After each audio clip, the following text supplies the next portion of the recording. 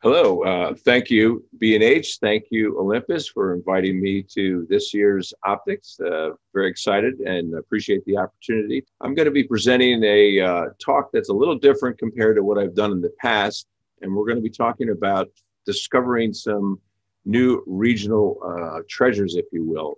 I'm going to be talking about some of the past 18 months that I've had an opportunity to find new opportunities. And for me, most of the time I've been traveling around different parts of the world. And of course, we've been curtailed a little bit on that. So I'm going to tell you a little bit about who I am. My passion is in photography. In 2003, I made a transition to the digital world. And at about that time, I transitioned also over to the Olympus brand, and I've been happy with that ever since. You can read a little bit more about my bio at your convenience. It's on my website. It's on Olympus's website, so we're not going to spend any time on that. But I did want to mention what my primary equipment is. This is a whole cadre of stuff that I use. My two workhorses are the OMD EM1 Mark III and the OMD EM1X. So that's what I have in the field with me probably the majority of the time. So the question that begs to be asked is, what do I photograph? And you can see the first item on here is travel. And that relates to all of the additional categories you see there: landscapes, nature. I do a fair amount of commercial architecture, some photojournalism work, and some people work out in the field. But I mentioned earlier about the fact that travel is what I'm typically doing. And the one important tool that in the past I've had to take with me is my passport. Well, in the last 18 months, I had to retool how I looked at things and come up with a plan to allow me to pursue some additional opportunities. Since my boarding passes have been limited and the airplanes have been on the ground, I've looked at a plan to give me some tools and some things to do in a regional basis. And this is true wherever you're from, looking at regional opportunities. My criteria was that if I could be within a tank full of gas of where I'm from, which you can see in the center there, it's the Lehigh Valley, that's where my travel is going to take me. This presentation is about these new discoveries that I've had found during the past 18 months. Resources and tools. First of all, I would encourage you to have it be specific to your interests. But for me, I like to get out on the wild. Maps and different apps that were very helpful. AllTrails is a tool that I use a fair amount. Of course, everybody uses Google, and that's probably the one that I've used the most. Checking out different websites. And lastly, check in with a friend, because I've seen images from people and I've asked them where they were, how they got there, and so forth. So that has also been an incredible asset for me. Let's explore. I'm going to share some imagery with you on places that I've been during these past 18 months, and encourage you to be thinking about this, not only for the present, but also for the future. And I'm going to look at my travel a little differently as a result of it. This is Lehigh University, which is relatively close to me. And the reason this is significant, I was able to photograph places like this, of course, without there being a lot of people in there. So for me, this has been a real treat in many respects, particularly in the architectural field of work that I do. This is at Bryn Mawr College. I love this style of architecture, looking at many different options. And again, the thing that's missing from these images is lots of people, which typically would be the case during normal times here. This is in Brynäthum. And again, I love this Gothic type of look that you see. I look for different vantage points. If I can find tunnels and things that you see here, I'm going to slap on a wide angle lens, and that's going to be my pursuit with that. But I also like to change it up a little bit. In this case, I had some moving clouds, and I use what's called live composite, which is, in my camera system here, allows me to take long exposures without, burning out highlights. And, where the opportunities are present themselves, I'll take advantage of that. Here's an example where it's just simply a long exposure, very cloudy day. The clouds were moving, but I also saw peaks of sunshine poking through. And again, that's one of the things where you can't plan, but you can prepare for it. And I saw this pocket of light coming, and I knew that I wanted to put that in place for this. This is Villanova University. This is the lead into the main campus area from where the students stay. And if you look closely, you'll notice there's a person in a very blurred fashion at the base of the door there. And I call this the dancer. And she was just dancing as I was taking this image. And at first I thought, oh no, she's going to ruin my long exposure. When in essence, I really like the fact that it worked out the way it did.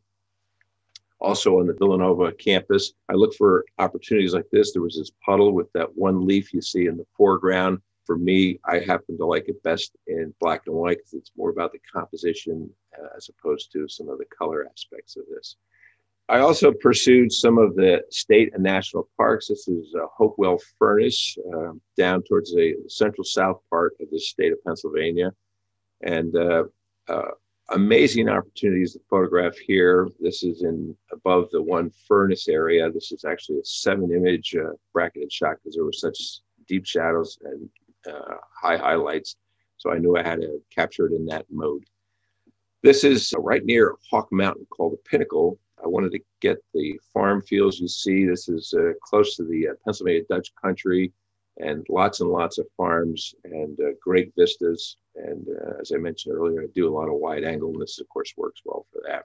This is the Beltsville State Park. I've been here in the past, but I didn't realize there was as many trails around the area. And there are these ponds and bodies of water, which from a reflection standpoint, if you can catch it on a still day, of course, you can tell by the image that this is spring. There's some great opportunities. And as part of that, as I went to take my next step from there, I saw this newt on the ground. I shot this in high res mode. So the detail on this thing is just phenomenal. Here's another part of that Beltsville State Park. If you look closely, you can see the rope swing off to your right. Probably one of my favorite places in the outside world, if you will, is Ricketts Glen. And I've been here before, but I've really concentrated a fair amount of time in this past 18 months here. Of course, this is wintertime, and I'm shooting 1/2 to 1 second exposures handheld. And with my 7.5 stops of image stabilization, I'm able to accomplish that. And these images are tack sharp. So different seasons, of course, here it is springtime. I noticed the young lady on the top of the fall here in her red jacket, and I hurried to get in position to capture her. But my favorite time of the year is in fall. I made arrangements. I found a place to stay overnight so I could be there right as the sun was coming up before any crowds came.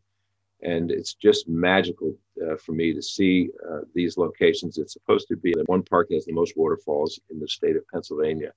Again, I'm using on average probably 1/2 to 1 second exposure for these images. I just think the fall here is just the magic time of the season to capture these images. Here's a location called Bake Oven Knob. This is on the Appalachian Trail. As you can see, somebody placed the American flag there. Again, trying to get all of the farm country that you see in the background in this image, using that as a foreground element for this. Another place up towards the Pocono region is Dingman's Falls. And this is a hike, of course, again, doing it in the wintertime that I went up to. And this is called Silver Thread Falls on the way up, just a very narrow fall, but it's probably about 100 feet in height. But this is the actual Dingman's Fall. And this was a challenging image because it was in such a deep shadow and great highlights again. This is a 5 bracketed image in order for me to get the full dynamic range.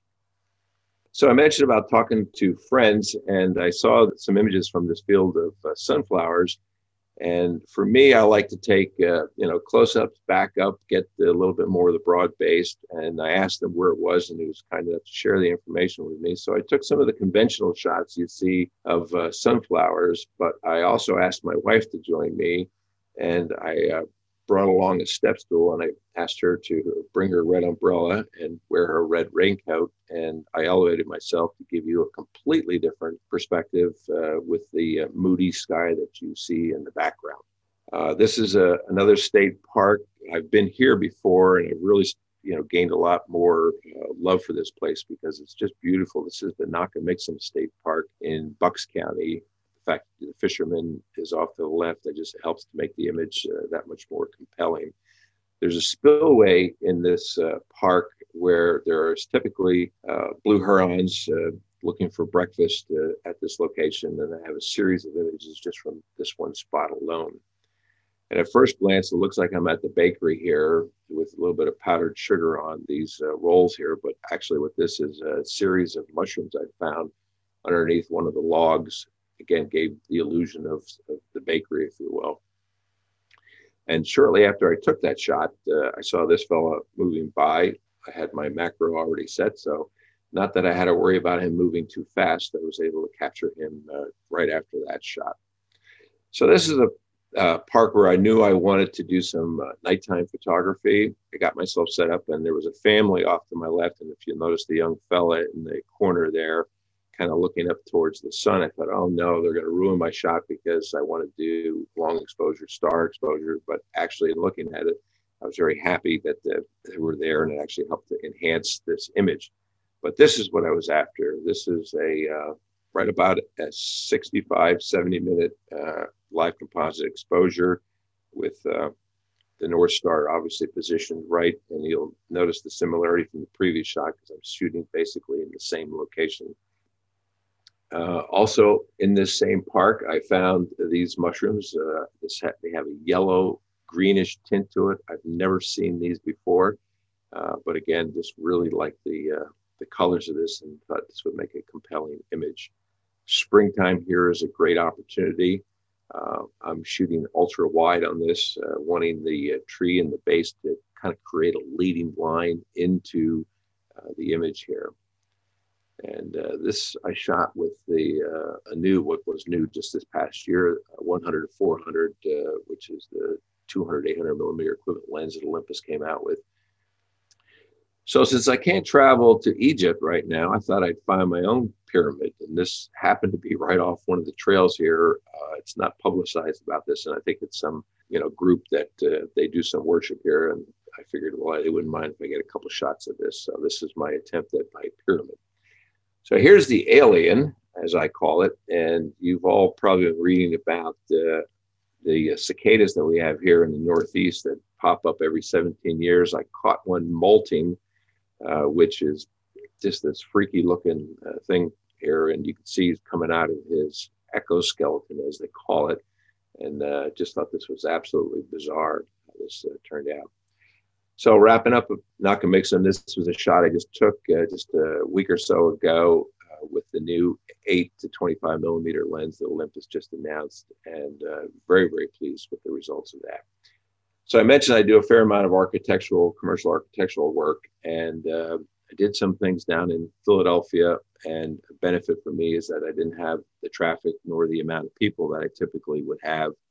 Shot these, of course, during the winter months here because the foliage is not in bloom, which I would not be able to get these images if they were fully leafed. So this actually worked to my benefit.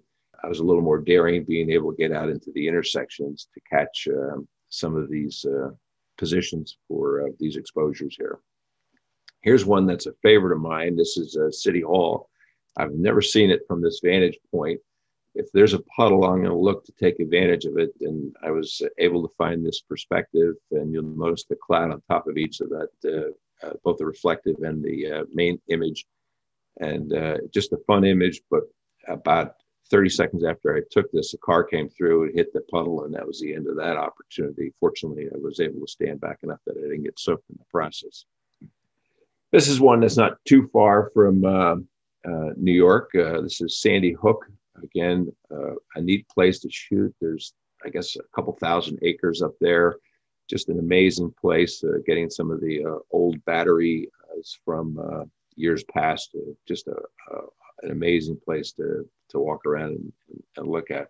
You're getting the theme that, again, a lot of the places I've been traveling to are places that I probably wouldn't have done had it not been for the limitations on travel.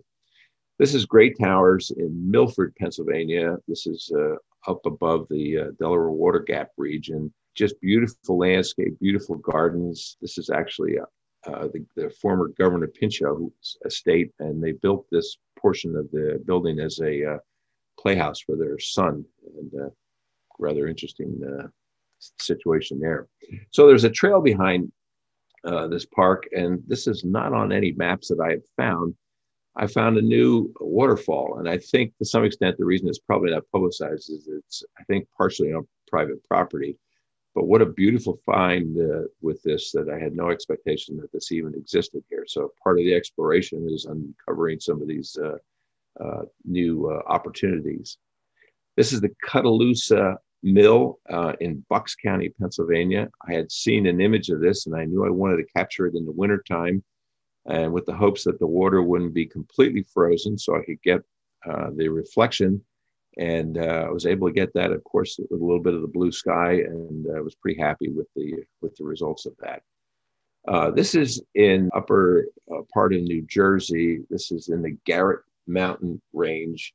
It's called the Van Slyke Castle. I've seen some photographs of the remains of this, and I knew I wanted to photograph it. Again, this is one of those situations where to do it any other time than winter, you'd have some challenges with the foliage, but in this case, it worked well, and I'm using a small aperture in order to get that starburst. So not far from here is the Lambert Tower. And I did this hike probably a couple of weeks after the other one. It's just a beautiful location, and you can literally see the skyline of New York City from this location. That's how close it is. Here it is from a different vantage point. I did some focus stacking here because I wanted to get the first start of spring of that flower you see in the foreground, and yet have the tower be tack sharp as part of it. So this is probably about a 4 or 5 focus stacked image. And again, not too far, also in the northern part of Jersey. This is the Great Patterson Falls. This is a national park in an urban setting. And this was my first time there. Just a beautiful, beautiful area. It helps if you can catch it on a nice day. And up on the back part of the falls that you see in the center here is a segment here that you can see from the bridge. A great opportunity. You wouldn't know I'm in the center of an urban core with, of course, the way I've composed the shot, but definitely worthwhile to check this out. So I'm not too far from the Poconos. This is the Hickory Run State Park, and I just took this just a couple of weeks ago. You can tell by all the greenery here, lots of photographic opportunities for this location. So here's something that's a little unique. I know an artist that's in my area that creates these incredible artist features, and you could do this anywhere. This is a daytime live composite. So I used some of his art as a foreground element, and these are probably between 5 and 10 minute exposures, again, using the live composite, where I had some color in the sky, and it just helped to create what I think is a very artistic, compelling image. And this is something you can do no matter where you're positioned. As I looked at some of the opportunities, I saw these old train pictures, and I had a friend who said he knew where there was a graveyard of some of these. So of course I took advantage of that, and I wanted to photograph several of these trains. And in a few of them, I was able to get inside. You wouldn't walk through these because these floors are in such bad shape. You'd probably penetrate through in some of the areas, but the graffiti made for some fun opportunities.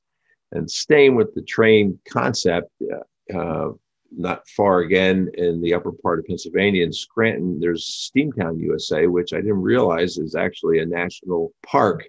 And there is some amazing opportunities here. Even though the train is the main feature, a lot of times when I'm photographing places like this, I look for vignettes or different parts of the train to make the image. And again, here's another daytime live composite. I wanted to kind of hopefully create a little bit of illusion of movement with this rusted old train. And of course, that thing is not moving. This is, I think, about a 5 or 6 minute exposure, again, using the live composite. Again, a fun opportunity. There's without people around, which actually worked very much to my benefit. This is the Strasburg Railroad, and I was just there just a few days ago, as a matter of fact, and I got there early before they technically opened, and I was able to get into some of the train cars, and these things are just beautiful and amazing, but again, you have to be prepared for it with some bracketing because there's no lights on in here, so there's deep shadows and, of course, the highlights from the outside, so put these together in post in order to get the full dynamic range. And again, looking for different perspectives. This is out in the yard area where, again, lots of these old cars are around. So let me travel a little bit further down south to the Jersey Shore. This is a location that's very near me. I try to get down here on a periodic basis. This is a handheld long exposure, about a half a second in the wintertime. And I thought, well, I'll go back there in spring and see, what I could do with a different sky, also about a half a second exposure. So I will oftentimes go to a place a second time just to try it with a different approach and a different season. And sometimes when you get there, you're dealt with some challenging weather. And this is early in the morning before the fishing boats went out. And I figured I would try to capture it at that point with conversion than the black and white. I just thought the black and white worked much better here. So there's several nature preserves in the South Jersey area. This happens to be the Cape May Nature Preserve. And I'm using some long telephoto. This is the 400 millimeters, which is an 800 millimeter equivalent. Just a lot of fun photographing these. And of course, if I'm going to find characters like this, I want to keep my distance. So I'm all right with that. Another one doing a handstand for me, I guess, just showing off a little bit. In South Jersey, this is Cape May. This is an old shipwreck. It's actually a concrete ship. It was pouring cats and dogs. And I saw a pocket of light open up, and I found a shelter that I was able to get underneath and get some longer exposures. And the mood for me just worked well in the black and white. So I've had the opportunity to shoot the new 150 to 400 with the built-in teleconverter. This is 1,000 millimeter equivalent. And these shots I just took just a few weeks ago in the Cape May Nature Preserve. Just absolutely incredible what I've been able to come up with on this. And at first I thought I saw a log floating out in this pond. Turns out it was this muskrat who was swimming towards the shore. And I saw the vegetation, and I knew if I got myself positioned, I could catch him as he decided to have some breakfast there. But again, I'm shooting at 1,000 millimeters here, handheld. This is a rookery not too far from Ocean City, New Jersey. And again, just shot this just a few weeks ago, also with that 150 to 400, just an amazing piece of glass. And with their newest announcement, as I said, the 8 to 25, this is I'm shooting high ISO match, 6,400. I wanted to see the performance of this. And again, I've been very happy with shooting the high ISO. So there's a lot of rail trails around, and this is what's called the D&L trail. This goes from Philadelphia up to Wilkes-Barre, and there are amazing opportunities along here. And these rail trails exist all throughout the United States. And so no matter what part of the world you're in, I believe you'll have some great opportunities if you wanted to pursue that. Here's one where I put a telephoto on. I saw the moon, and this is not a composite. And I saw, the American flag painted on the side of that rock up there. I thought if I positioned myself right, I could get that image in one shot. And fortunately, I was able to do so. I live near the Bethlehem Steel and also part of that D&L trail. This is on here. I have a boatload of pictures from this location. Of course, this is in fall. This is one I just shot just this past week in a high-res mode with the dew droplets on this flower getting ready to open up. And this is the Delaware Water Gap, not too far above me here. Wintertime for me is a great time to photograph.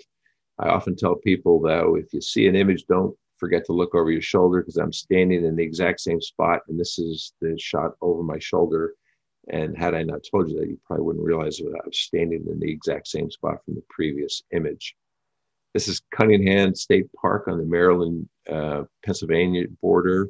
The fisherman was kind enough to step away to let me use his fishing rod in the foreground of this shot. Just a beautiful area, worthwhile checking out. So let me travel a little bit. And here's a shot. If we were live, I'd ask you where this was. More than likely, you wouldn't guess it, but this is in the middle of New York City in Central Park. I did a focus stack to get all the tulips in tack sharp here, and this was shot just a few weeks ago. One of my favorite places is St. Pat's Cathedral, and when I shoot places like this, as I mentioned, I do a lot of architectural. I like different perspectives, and this is one that I just really enjoy. I look for opportunities like this. This is inside the Oculus on the mezzanine level. And I thought the fact that the security guard walking down there just helped to make the image that much more compelling. and the brand new Moynihan Train Hall. This is definitely worthwhile checking out.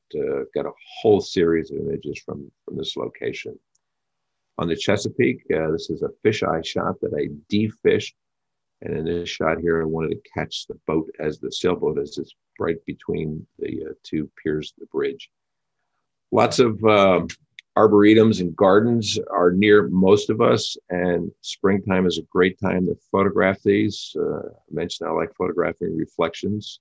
And of course, nature. There's abundance of opportunities at these locations. And you don't have to travel far for these. So you don't need a passport to get to many of these locations.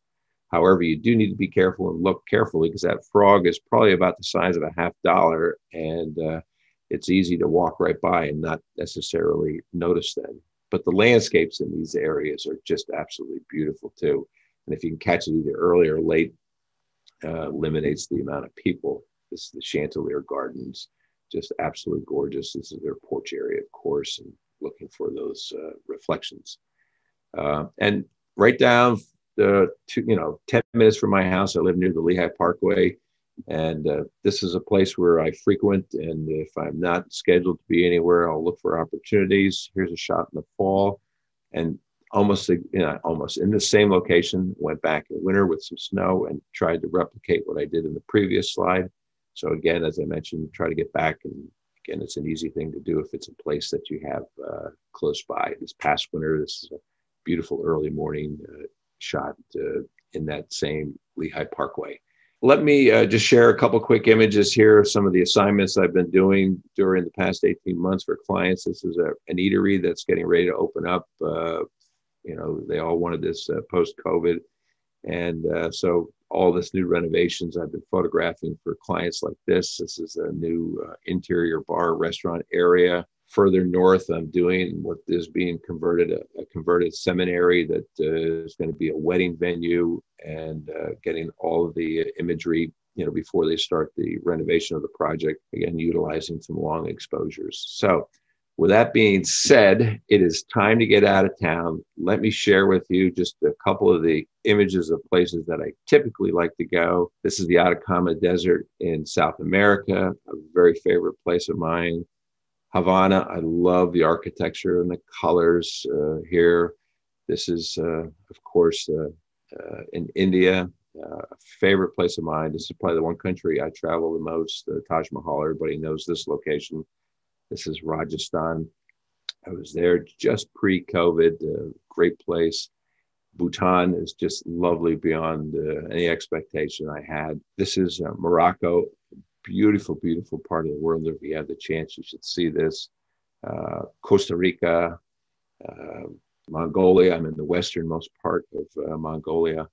And Iceland is a great favorite spot of mine. Looking forward to getting back, and really enjoyed Norway. This is the Lofoten Islands. So with that being said, my friend and I here want to say thank you. A special thank you to Olympus for sponsoring me, and B&H for allowing me to make this presentation to you. So the one thing, if I can leave you with a takeaway, is don't feel you need to travel far, because there's so many treasures that we have all within one tank full of gas. With that being said, ladies and gentlemen, thank you very much.